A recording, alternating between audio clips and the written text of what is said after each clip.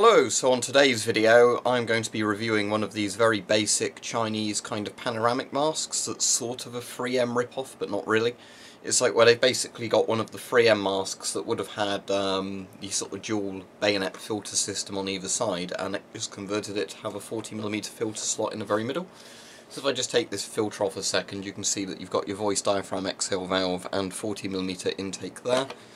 I've tried both GOST and NATO filters and they both seem to work fine on here, so I guess it's either a NATO or a normalised thread on here.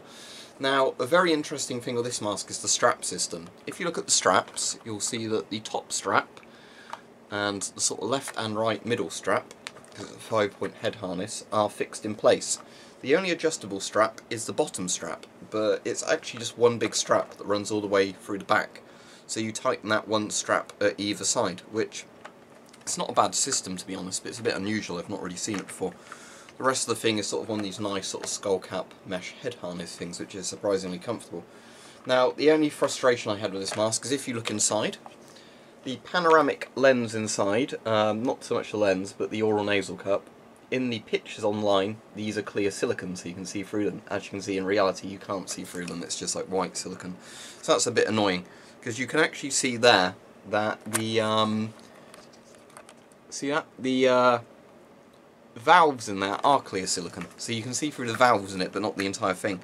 Now, with like masks like the Scott M98, the advantage of having one of these that's made out of clear silicone is you actually get a better field of view, because that doesn't eliminate any of your field of view.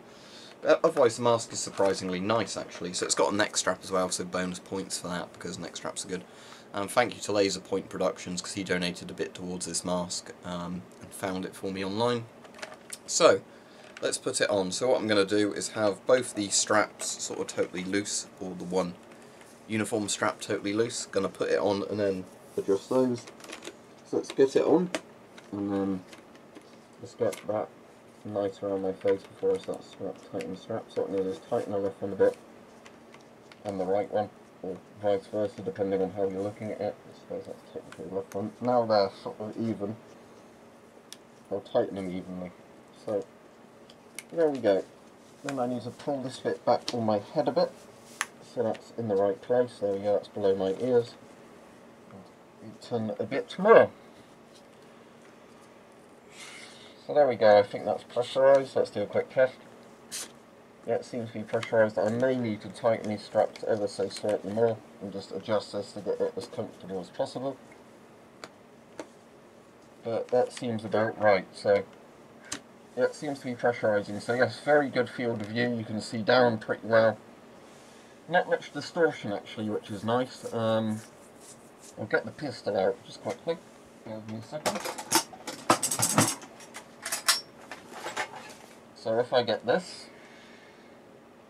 yeah, I can see the iron sights totally fine. There is absolutely no problem with this, you know, distorting iron sights. You can actually look down them, see them fine, so bonus points for that, that's good. So obviously, you want to see me test it. Let's see if this is any good. This isn't as comfortable in the face as some of these sort of panoramic masks I've used, but it's not uncomfortable. With a lot of these, you seem to have to wear them for quite a bit before they mould to your face properly, because otherwise you get a bit of irritation where the oral nasal cup connects to your face, but it's not bad. Hopefully you can hear from the video that the voice diaphragm isn't too bad either. So anyway, let's do this test.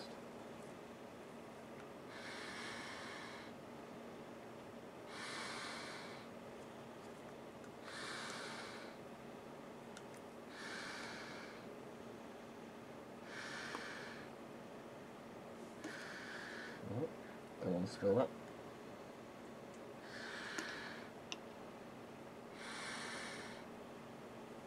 And I can't smell that banana oil at all, so the mask is working absolutely fine, which is great. So you get a little bit of fogging in it, but nothing major. I'm trying to work out where the air actually blows in when you inhale, but I'm guessing it just probably comes in sort of where the filter is probably and just spreads out from there, so it makes sense that the top bit would fog up a little bit even with the oral nasal cup. But yeah, it's quite comfortable. It doesn't come loose from your head. I said it works with iron sights, and £30 roughly for a brand new mask is a very, very good price. Just simply because obviously these are actually brand new, they're not even surplus. These are like modern Chinese industrial masks. So yeah, I'd actually really recommend this. I said the single strap system is a bit weird.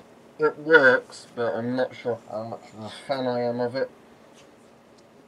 I'm just going to smell the banana oil now, so I'm just adjusting that. I will say the peripheral seal is a little bit thin around this area. It's not stopping the mask from working, but it is a bit thin. If I actually had hair at the moment, that might make that seal a bit better, I'm not too sure. But it's certainly not a bad design. As I said, you know, it's comfortable enough for what it is. It offers you a very good field of view. If you wanted a mask that didn't look too intimidating for whatever reason, like you wanted it for workplace use or something like that, yeah, it'd be pretty good for that, I imagine. So yeah, a big thumbs up for this. £30 for a brand new mask isn't a bad price at all. Mine came within about 2.5 weeks of ordering it from China, so that wasn't too bad, and it got through customs, no problem. It came in a cardboard box and an orange drawstring bag, but unfortunately somebody had tied the drawstring together right there and I couldn't unknot it, so I had to cut it out.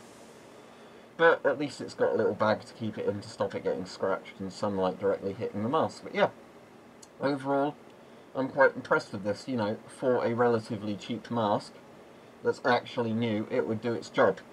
Now, if I was having to pick a Chinese mask to spend that sort of money on, I personally recommend the MF11s, which is the export version of the FMJ05 for that sort of money. Because being a full military sort of grade mask, I think it's actually a better mask. It's not panoramic or anything like that, but for most people I think this may be the better choice. So yeah, I will keep my eyes open in the future for masks coming out of China, because as I've said before, China is doing a very good job at the moment for making lots of masks at reasonable prices that are actually getting better in quality. Not to the point yet where they rival a lot of Western masks, you know, like Draeger and Avon and MSA and things like that in terms of build quality, but they're getting up there. But for the prices, considering a brand new Chinese mask is like 10% the price of a brand new Avon or MSA mask, you know, £30 as opposed to £300 odd, they are doing very well in that department. So thanks for watching, and yeah, I will give this generic mask, which I don't even know its production name, a thumbs up.